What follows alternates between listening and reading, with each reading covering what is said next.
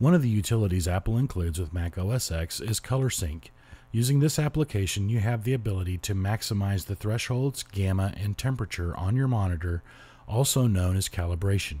This tip will show you how to calibrate your monitor to achieve its optimum color properties.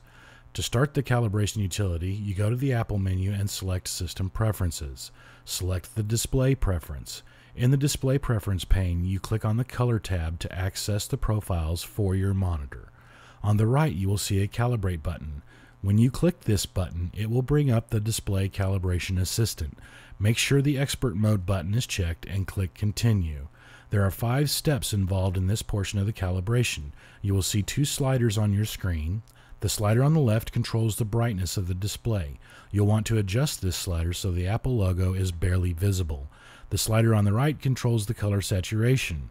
When you move this slider, you will notice the tint of your monitor will change. The goal is to make the Apple logo match the outside grid as much as possible.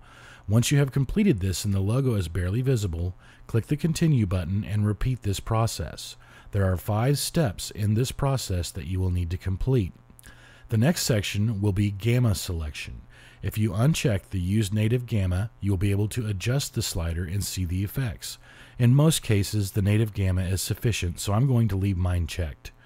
The next selection is Native White Point selection. Again, if you uncheck the Use Native White Point and adjust the slider, you can make the display warmer or cooler depending on your environment. When you click Continue, you will be prompted as to whether you would like to allow all users of this display to have access to the calibration you're creating.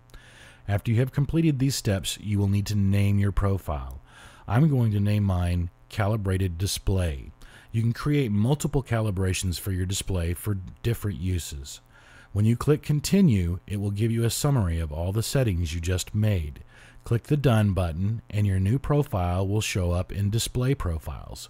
If you click between profiles, you can see the changes to your display immediately.